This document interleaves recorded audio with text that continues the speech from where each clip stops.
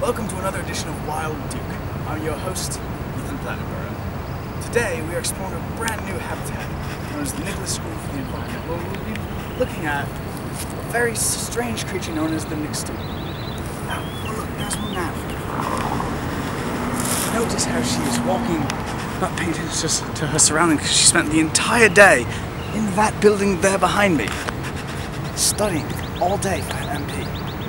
Let's go take a look inside, shall we? Now, if you see here, we've managed to sneak up on a group of students working in the GIS lab right now. They appear to be mostly worms, which is one of the subsets of the Nickstool. We're going to try and take a look inside and get a little closer to see what happens. Now, you see, we've managed to get in a little closer to them. And if you look carefully, they clearly have never been outside, judging by the pasty colour of all their skin. Because they've been in here all day. Hi, JP. Oh, there's a great specimen back there. It appears to be a second year. Oh, he's noticed us! Run! So we've located a second computer lab in the school. We're actually a little afraid to go in this one because these students seem a lot more focused and a little bit more aggressive. And we're afraid that if we walk inside, they will actually attack us for being too loud. Now, if you notice here on the window, they put these markings. I believe it's to actually stop people from walking into it because no one could tell that it isn't a door instead of that. If you look over there in the corner, you see a second year.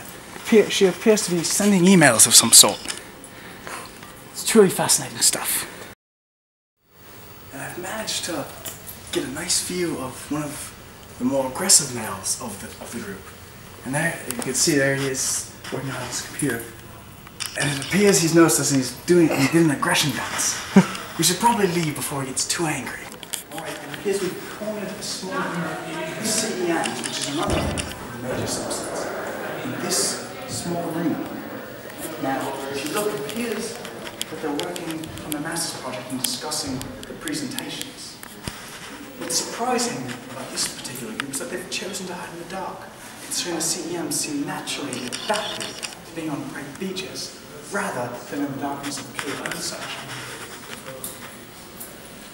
It appears we've been spotted again. We're going to try and hide a little bit and get another view.